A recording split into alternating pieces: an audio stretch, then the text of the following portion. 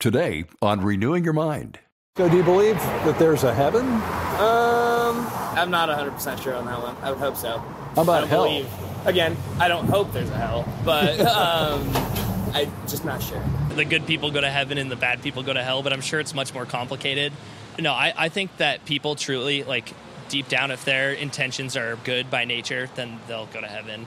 Defining good and bad is tough. I don't know where the line is to be drawn. Those are the decisions that we have God to make for us, I guess.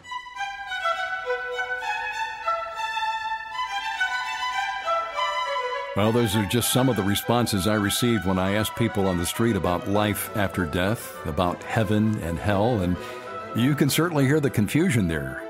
With regard to hell, some deny its existence. Others would rather not think about it. But Scripture is clear. It is real, and it's described as a place where the worm does not die and the fire is not quenched. Here's Dr. R.C. Sproul preaching from the Gospel of Mark. He'll be reading from chapter 9, beginning at verse 43.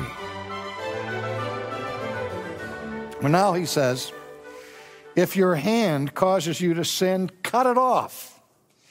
For it's better for you to enter into life maimed rather than having two hands to go to hell. Now, what Jesus does here is makes a comparison. In the first place, he's understanding the Jewish tradition that repudiated any acts of self-disfigurement. In the Old Testament, it was a serious sin for people to disfigure their own bodies. The Jews were not like the Greeks who despised all things physical. The hands, the eyes, the feet were seen as gifts of God to be enjoyed in this life. And so a person's hands, a person's legs, a person's eyes were seen by the Jew as a most precious possession. And yet Jesus says here, as precious as your hands are to you, you would be better off to cut off your hand and be maimed like that rather than to have two hands that you take with you to hell. And in like manner, he says, if your foot offends you, it'd be better to cut it off and be crippled than to have two good legs that take you to hell.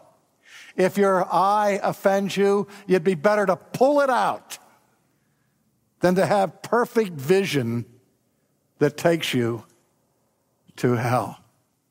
So the obvious comparison that our Lord is making here is that whatever is precious to you, no matter how precious it is not worth having as much as it is worth having the kingdom of God.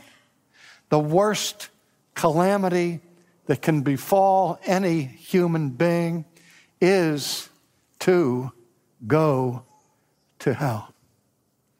And we know that in former generations, preachers would preach fire and brimstone sermons, warning their flocks about the imminent danger of going into hell. But in the 21st century, the doctrine of hell has all but disappeared from Christian preaching. And people don't even want to think about it, or if they do think about it, they water it down to such a degree that people are no longer living in fear of going to hell. How many people walk through their lives in this day, give much thought or concern about going to hell?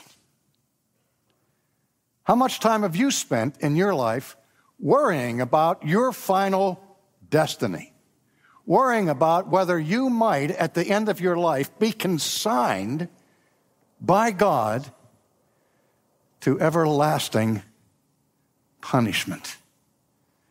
Jonathan Edwards, who was an expert on this subject, says, the most wicked, impenitent sinner in this world constantly assures himself that he will escape the judgment of God. And God's patience, by which the judgment does not fall on us already, instead of leading us to repentance, leads us to a false sense of security, to being at ease in Zion and say, well, God hasn't punished me yet.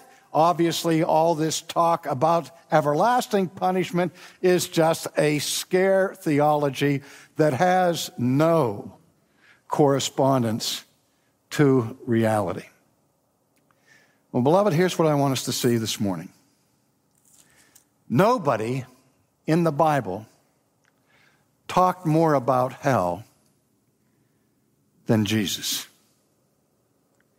Secondly, we need to face the reality that Jesus talked more about hell than he talked about heaven. I wonder why it is that so much of what the Bible teaches about hell comes to us from the lips of Jesus. I can only guess at the answer, and my guess is this, that we would scarcely believe it from anybody else. We hardly believe it from Jesus. And if Jesus didn't say anything about it, and instead it came from Isaiah or Jeremiah or Peter or Paul, we could then dismiss it as saying that is not the teaching of Jesus. But the reality is we hardly believe it when it comes from Jesus. Little Jesus, meek and mild. The Jesus of love and of mercy and of grace is the author of so much of the biblical information about the doctrine of hell. Now, before we go on with this, I want to say this, that people ask me all the time in teaching theology, they say, R.C., do you believe that hell is a literal lake of fire?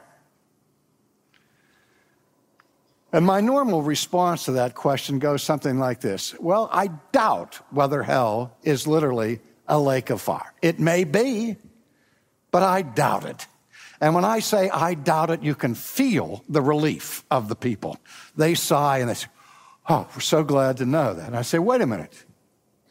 Before you feel relieved about it, you need to ask some more questions. Why is it that when Jesus talked about this problem of hell, he used the most ghastly, graphic images of punishment that he could think of? And then think about this, that in most cases, when we use language symbolically or figuratively, we understand that the reality that we are describing by the symbol or by the figure is more intense in reality than it can possibly be in the symbol. Let me say it again. The reality is more intense than the symbol. And if that's the case, then my guess would be that the sinner in hell, dear friends, would do everything they could to be in a lake of fire rather than where they are. Then I hear people say, well, what hell really is the absence of God. And again, the breath of relief is given with a gasp. Oh, is that all? Is that all? The absence of God. Let me say two things about this. We are glib in describing calamitous earthly situations with our language of hell. Common is the expression, war is hell. We hear people all the time describing the misery that they've experienced with their afflictions or whatever has disturbed them. They'll say, I've been going through hell. My life has been hell on earth. You've heard those comments. You've heard those expressions. Maybe you've used them yourself. When I hear people say war is hell, or I went through hell, or my life has been a living hell, the first thing that they are saying to me is that they don't have a clue about the reality of hell. Because we would find right now the person in this world who's still alive and is in the worst state of suffering of anybody on this planet, that person still enjoys a certain measure of grace at the hand of God. But to be removed totally from the mercy of God, to have him take all of his grace away from you, is an experience that I wouldn't wish on anyone.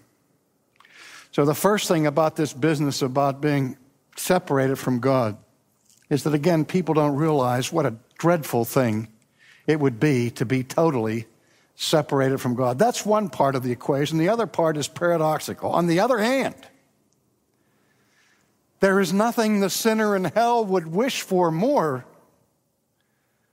than to be separated from God. Let me say it again.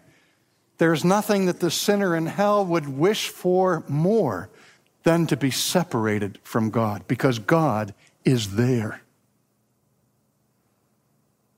And he's there with his wrath, with his punitive judgment on people. And it is a fearful thing, a dreadful thing, as the Bible says, to fall into the hands of the living God, to be exposed day in and day out to his wrath. Well, how long does it last? You know, there's been this movement in the last 20 years in the evangelical world to discount hell in terms of the doctrine of annihilation. The idea is that what happens to the sinner who is not redeemed, the impenitent person, is at the end of his life, when he draws his last breath, that's what it is, his last breath.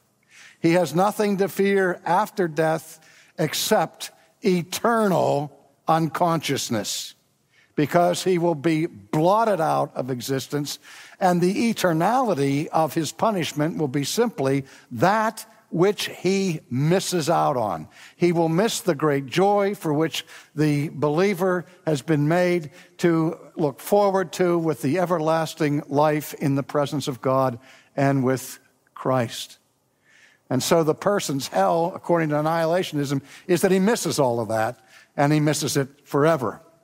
But there's no ongoing punishment after death. As soon as the person dies, they go into oblivion, and that's it. In a very real sense, they've gotten away with their cosmic rebellion against God in their earthly life.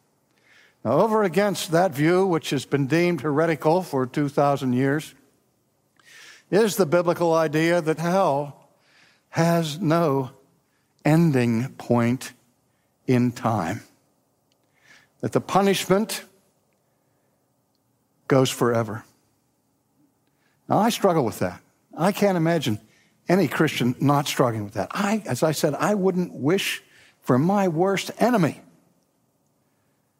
to be in hell for 5 minutes, let alone to be there forever.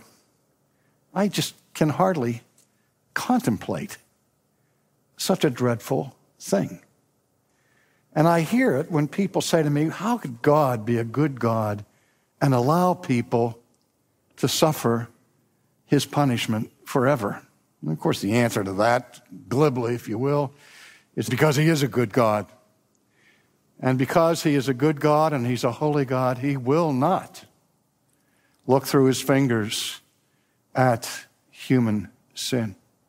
He has appointed a day of judgment for those who refuse to leave their sins and cling to the Redeemer.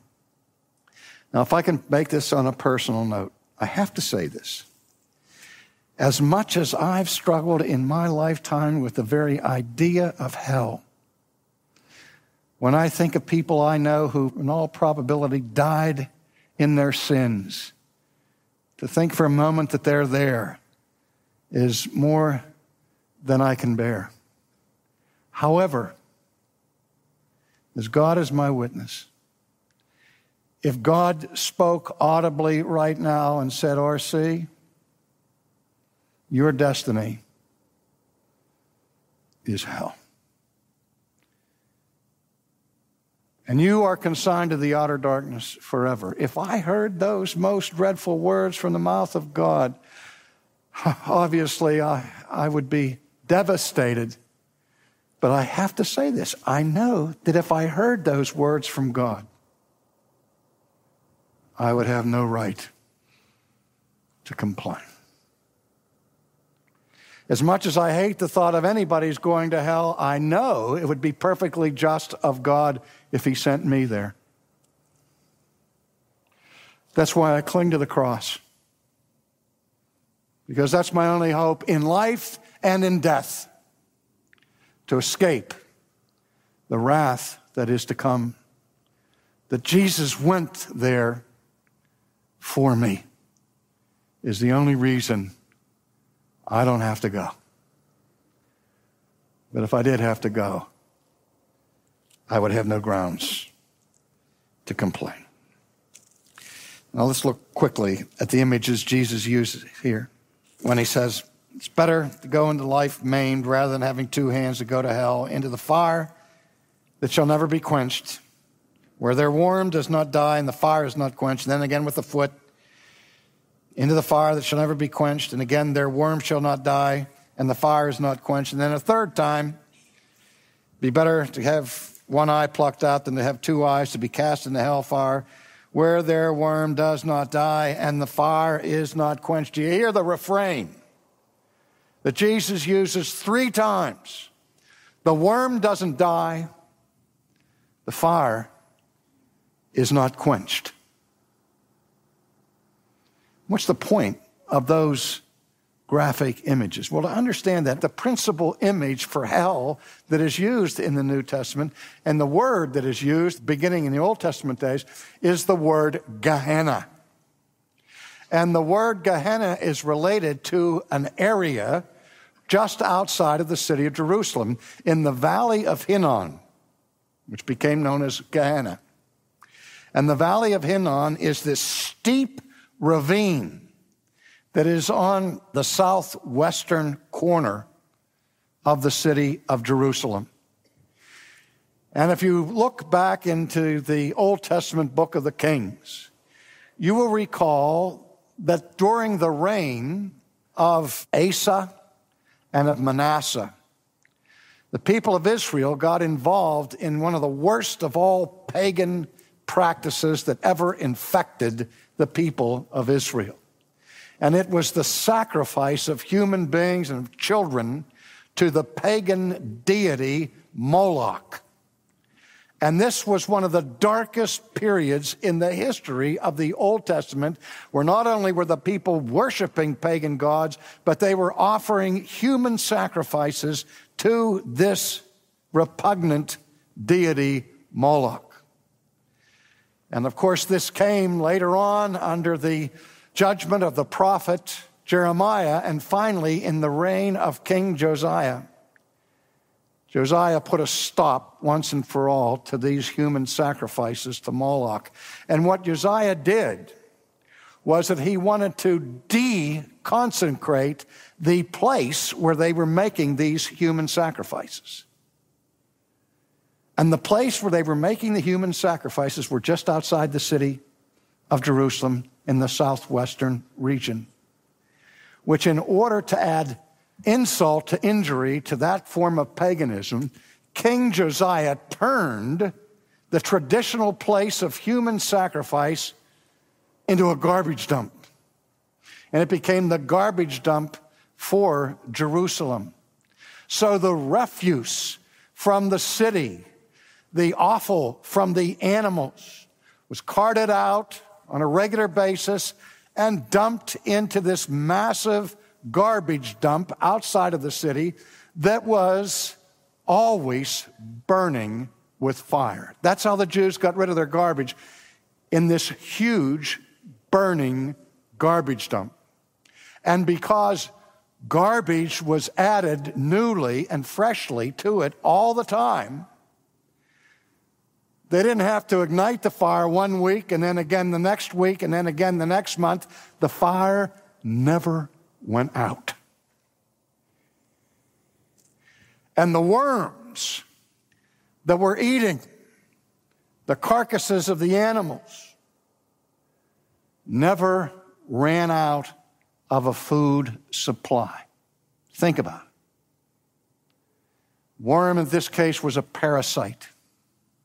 And the worm would eat the host. And when the host would die, what would happen to the worm? The worm would die unless he was supplied with a new host to continue his parasitical existence. And it's those dreadful images that Jesus uses to paint the picture of hell. Hell is a place where the worm doesn't die, because the host is never consumed. You believe in the resurrection of the body? The Bible teaches not only the resurrection of the body of the saints, but also the resurrection of the bodies of the damned, that they may be fit to receive their everlasting punishment in hell, where the worm never dies. When nobody ever pours water on the flames, and the fires never go out. If Jesus ever used ghastly images to speak of the duration of eternal punishment, it was these images of the worm and of the flame that he could look and point to the object lesson of the garbage dump and you say, see that? Those fires never stop. Those worms never die. And you would be better off to have your hand cut off, your leg cut off, your eye plucked out, than with a whole body and all of your possessions go to that place. You see, Jesus said there is nothing more valuable than the kingdom of God. Nothing worse than the abode of the damned. And he put that before his people. That's why he said, it's worth an arm and a leg. It's worth your eye. It's worth your hearing, your seeing. It's worth anything to get that pearl of great price and to flee from hell. If you've never thought about it before, think about it now. And ask yourself, not where am I going to be next week, because you don't know. Where am I going to be next month, because you don't know that. You might guess, and you might be correct in your guess. But ask yourself this question today. Where am I going to be 100 years from now? You will be somewhere. And you'll be conscious. You'll be awake. You'll either be among the damned or in the state where joy never ends and felicity is never dampened, where before your eyes will be every second the beautiful vision of the loveliness of Christ that you will gaze upon forever. If it takes an eye, an arm, or a leg, make sure you're there and not in hell.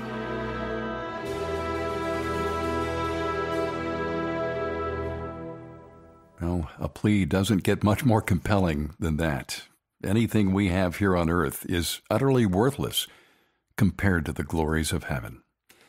Thanks for listening to Renewing Your Mind on this Sunday. I'm Lee Webb. Dr. R.C. Sproul is taking us verse by verse through the Gospel of Mark here on the Lord's Day edition of our program. And this week we wrapped up chapter 9. This has been a rich study, and we'd like to help you work through the book on your own with Dr. Sproul's commentary on this gospel. It's a 400-page volume filled with Dr. Sproul's signature, easy-to-read explanation of each verse. You can go online and request it with your gift of any amount to Ligonier Ministries. Our web address is renewingyourmind.org. Well, we know that when we study topics like this, we know that you may have questions that RC didn't cover today. That's why we offer a live chat service that we call Ask Ligonier. Your biblical and theological questions can be answered in real time by our trained team members. We're available 24 hours a day, Monday through Saturday. But if you'd like to ask a question today, they will get back to you. This is a wonderful resource, and I encourage you to check it out. Just go to ask.ligonier.org. Well, next week, Dr. Sproul will address another difficult topic. What did Jesus say about marriage and divorce? We'll find out as we turn to Mark chapter 10. We hope you'll make plans to join us next Lord's Day here on Renewing Your Mind.